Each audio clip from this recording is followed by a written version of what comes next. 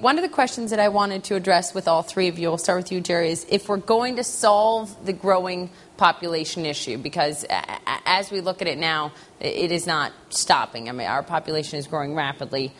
What needs to be involved that is not today? So from an agricultural standpoint, what needs to be part of this? It's just not getting enough attention today.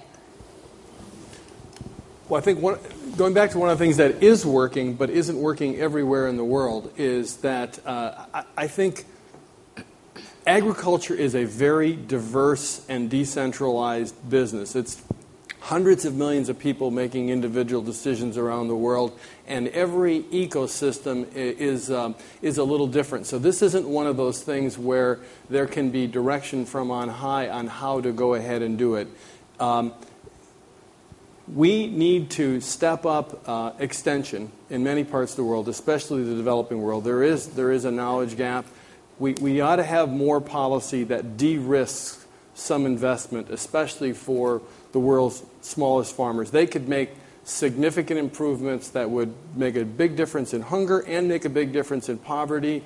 And they know how to do some of these things, but they're too risky to effectively do them right here. And then finally, putting more choices, real choices, in the hands of farmers so that they can make more decisions locally that fit them. I think those are the things that, and all of these happen fairly well in some places in the world. The U.S. would be one example, and it would be an example I would give on where government has done well. They've really encouraged innovation in this country.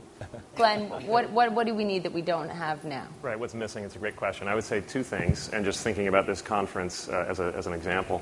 Number one, it's not just climate change, it's not just carbon. Absolutely, we need to decarbonize the economy, but there are other key sustainability issues that you need to address at the same time. We're talking about them here: water, sustainable agriculture, land conservation. So we need to be thinking about policies that integrate solutions to those things, and I think that's easy to say and hard to do. But I think in this conference, for example, having more content like this is important to diversify. And also on the note of diversification, I think we need to broaden the conversation. So in this conference, for example, we talk a lot about China and India. We don't have Chinese and Indian business leaders here, and they need to be, not only for what they're going to be doing in their own countries, which is significant, but they're also becoming global leaders. And I would add Brazil, Indonesia, South Africa. So a lot of what happens in Africa, in poor parts of South America, will be in the hands of Chinese entrepreneurs or Indian business leaders, not necessarily ourselves. So we need to broaden the conversation. That's a good point. Rich? I would say it's particularly with the rapid urbanization, it's the need for, smart urban infrastructure. This idea of planning ahead. It's not just a hyperbole to say we're going to build 11 New York cities a year. I mean, you look at places like China where they were literally a city that was a village 30 years ago is now a city of 15 million people. Right? So we are building cities from the ground up. We have the opportunity to build the infrastructure in an appropriate way.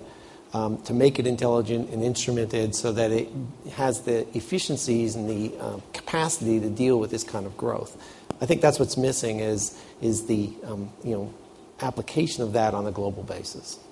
And I would say finally to you, Curtis, what do we need that is not more oil? Because we'll need that.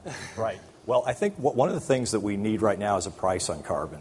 We need some price marker because tens of billions of dollars are being invested every year, and we have to get going on that. And we, that's probably the single most important thing. We need to get to the future. So I was thinking about Bill's talking about not just doing less bad, but we have to do less bad while we get on the road. And so I think the key to that is we need to start using more natural gas.